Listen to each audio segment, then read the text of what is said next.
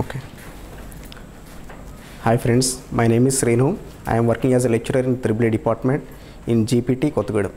Today I want to discuss about the PMM's instrument, that is the permanent magnet moving coil instrument. Actually, the measuring instruments. So measurements is the one of the most important subject. So while we come across so many branches, even it is mechanical, civil, mining or electrical, measurements is the one of the most important one. Why? Because in order to measure a torque or in order to measure the depth of a well, we have to go through the measurements only. So today I want to discuss about the PMM's instrument. So actually, first of all, we have to discuss about the measuring instruments. So measuring instruments are the instruments which are used to measure the unknown quantities. So in which the electrical measuring instruments are one. So electrical measuring instruments are the devices which are used to measuring the unknown electrical quantities, in which basically we will have important devices like PMMC, MI and EMMC instruments. So PMMC means the permanent magnet moving coil instruments, MI means the moving iron instruments, and the EMMC means electromagnet moving coil instruments. Among the three measuring instruments, PMMC are the well advantageous instruments. Why? Because we have so many advantages, in which the PMMC instruments, as the name indicates, it consists of a permanent magnet and a moving coil.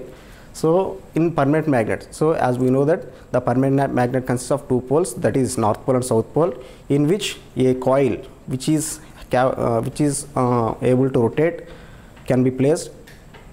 So actually there are two poles, north pole and south pole, in which a aluminum frame is placed. So this aluminum frame is wound with a copper coil. So according to the three laws, while we come across the PMMC instruments, we have to come across three laws, that is Fleming's left hand rule, and also the Lorentz force equation, and Lenz's law, and also the Faraday's law of electromagnetic induction. So first of all, according to the Lorentz force equation, whenever a current carrying coil is placed in a magnetic field, a torque will be experienced on the conductor. This is due to the motor action. So in order to find the direction of the motion of the conductor, we have to apply the Fleming's left hand rule. So according to the Fleming's left hand rule, when we stretch our left hand in such a way that the three fingers, the thumb finger and the forefinger and the middle finger, which are perpendicular to each other, when the forefinger represents the motion direction of the flux and the middle finger represents the direction of the current, then automatically the thumb represents the motion of the conductor. So this motion of the conductor, this thumb direction, the thumb represents the motion of the conductor, in which the current carrying coil will be rotated. So in PMMC instruments, as we wound the copper coil on an aluminum frame and it is passed with a current which has to be measurable.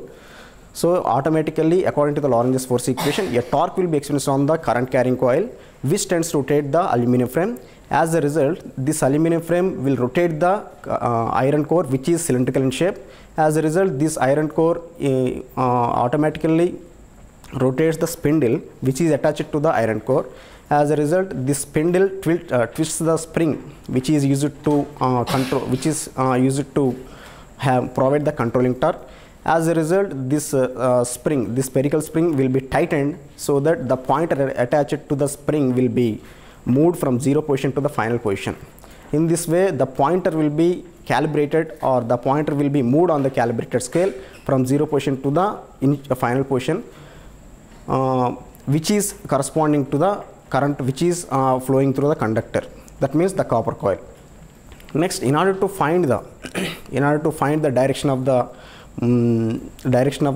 movement of the conductor, we have to apply the Fleming's left hand rule, as we stated earlier. Next, as we know that in order to have the complete working of any electrical measuring instrument, we have three torques, that is deflecting torque, controlling torque and damping torque. So as we know that the deflecting torque will be provided by means of this Lorentz force equation. Similarly, the controlling torque will be provided by using the spring control. Next, the damping, which is most important, the damping will be provided by means of eddy current damping.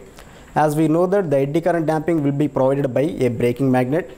So the braking magnet will be placed perpendicular to the current rotating coil, rotating aluminum frame. So according to the Faraday's law of electromagnetic induction, when this rotating aluminum frame, which is nothing but a conductor, when this rotating conductor cuts the magnetic flux which is produced by this braking magnet, EMF will be induced, that is called eddy EMF. So this eddy EMF will be able to pass a current, that is nothing but the eddy current, since the aluminum frame will be closed circuited. So according to the Faraday's law of electromagnetic induction, an eddy EMF and also an eddy current will be passed in the aluminum frame. This eddy current will opposes the cause of its production according to the Lenz's law. According to Lenz's law, it states that the effect always opposes the cause of its very production. So the cause will be the product will be the current, and its cause will be the rotation.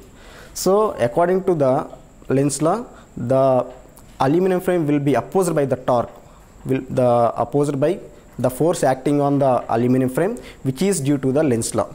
So in this way the damping will be provided.